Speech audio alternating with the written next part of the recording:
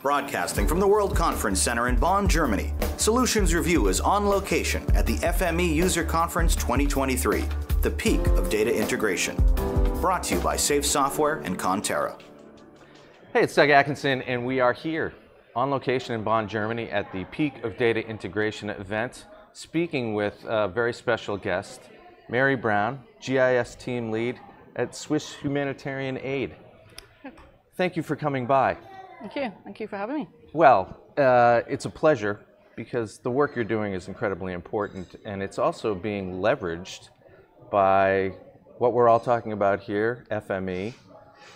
Before we get into kind of how you're using the technology, give us a little bit more about your job and the work that you're doing around the world. Sure. GIS has been my core career line for many years.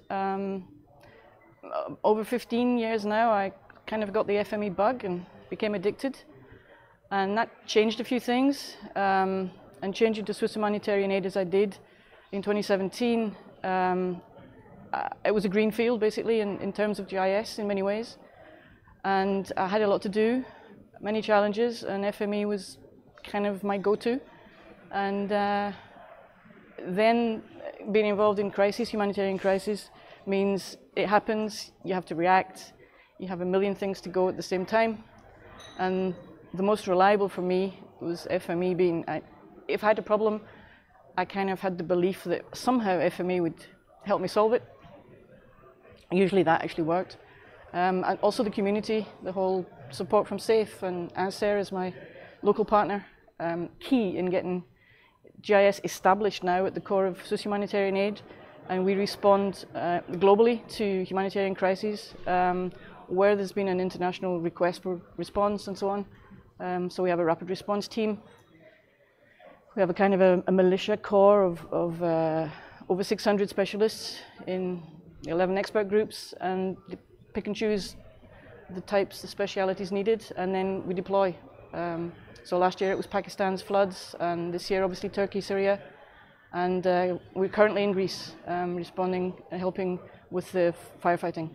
Yeah, so this is a story we hear over and over again with regard to climate change and crisis around the world, and just natural disasters in general. How you can overlay data to create an efficient response and a more effective response.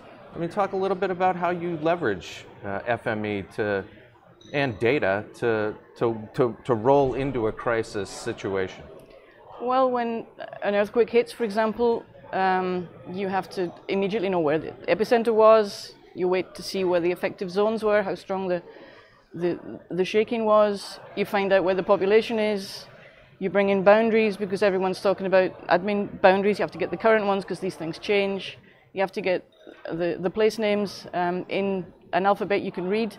Obviously Ukraine and such likes, additional challenges, and sometimes FME helps translate things like that. And there's just a vast amount going on in a very short time in the first phase. So in one sense, for the crisis sellers we have, when we make our decisions, I need to be able to show the situation with my team, and also the people that deploy. They take maps with them, they take mobile apps with them, they take data with them sometimes. So there's just a massive amount in a short time from some known sources, regular, but there's always something exotic every time. Well, let's talk about that. So what is what are some of the data elements that can be a challenge? I know we were talking last night about sometimes the mapping isn't necessarily as accurate from place to place. Yeah, many people, especially in Switzerland, if their data isn't centimeter exact, they're a bit unhappy. I'm just happy if there's any data. It's a whole different scale of things. Oh, there's a road. Okay, that's great. Right. There's a village there. There's some houses, and then that's where the OpenStreetMap community comes in and fills some of the gaps during a crisis. So that means we're taking the data once, but in a week there'll be more data, so we have to take it again. And then just integrating different layers together. So we obviously have our own representatives around the world in the sense of embassies and such like. It's nice to see on a map where they are, where the nearest one is. Plus the whole transport, ways in, airports, ports, roads, topography, density of population. And this is the most amazing thing to me, because when I think a lot of people think of data as this, binary, kind of flat ones and zeros. When in reality, it's very dimensional, spatial. When you're talking about topography, you're talking about population. We heard yesterday an example in a response to an oil spill where they were taking human inputs of we see oil here, and then overlaying mapping data on top of those points of observation, so human observation, digital data, and creating, kind of a real-time mapping of the spill. Yeah, it's amazing.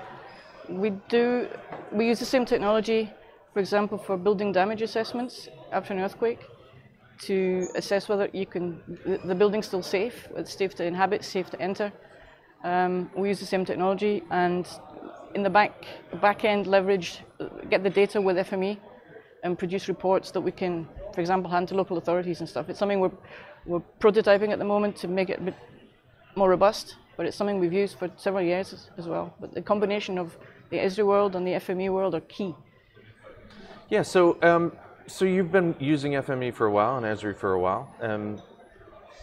You've seen a lot of things, and you've kind of certainly been able to employ it and deploy it.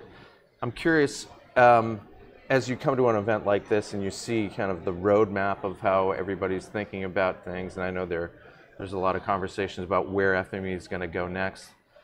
How do you think about it? I mean, where do you see this sort of data integration progressing? Well, as is classic, I think for many people, the FME specialist in the organization is often from the GIS corner, and they start on their own, and then they'll infect their team. I say infect. And sometimes that can move into the IT. So I think in many cases, the whole integration of data from all the different silos into one place, it's done for the moment in our organization by typical IT methods without FME, but there is some interest growing. But for me, it's just being able to see where it's going. I know it's reliable. It motivates me always to try new things, get an idea of what I need to think of in advance, ways to solve the many myriad of problems that I face. Yeah. No, it's remarkable. I'm curious. Obviously, I know a colleague presented yesterday, 2 days ago here. I know you presented last year in Vancouver. What else do you get out of an event like this when you come and travel to something like this? Well, apart from little gems out of various presentations, which I need to follow up on, speak to people. SAFE are a big help to me in the background at distance, and often they know my name and I have actually never met them. So it's nice to actually connect and speak to them. Obviously Dale and Don, but also his whole team of staff and various other specialists. For example, I met some German colleagues who were also involved in disaster response assistance. I met them, and just an exchange on how do you solve it, and being able to meet Ken Bragg from MSF was also finally a chance to catch up. We have so many similar problems, and sometimes just triggering an idea, you do it like that kind of thing is key. Yeah. So what gets you excited as you kind of progress in your career? I mean, obviously you're dealing with, spontaneous events, I guess. But as you think beyond those, and maybe you're not able to, I don't know. How do you see kind of where we're progressing in terms of being able to respond to disasters? Well, FME is key to making us more efficient, being better prepared, being quicker in a response. It frees us up to do other things. Like at the beginning, perhaps we would spend more time just preparing data, but now maybe the whole data preparation is becoming more efficient, mostly thanks to FME and the processes behind it. But that frees us up to maybe do some more analysis, or to do products that maybe often they're not requested, but once they see them, they realize what an assistance is. It just frees us up mostly, and I can see many things becoming more, automated, integrated, clean, seamless, and I see that as, quite exciting, really. The possibilities that FME gives us. Well, Mary Brown, we appreciate all the work that you're doing. Thanks very much for swinging by today and sharing that with us. And obviously, best of luck with all the things that you're dealing with throughout the world. Thanks very much. Thank you. Thank you.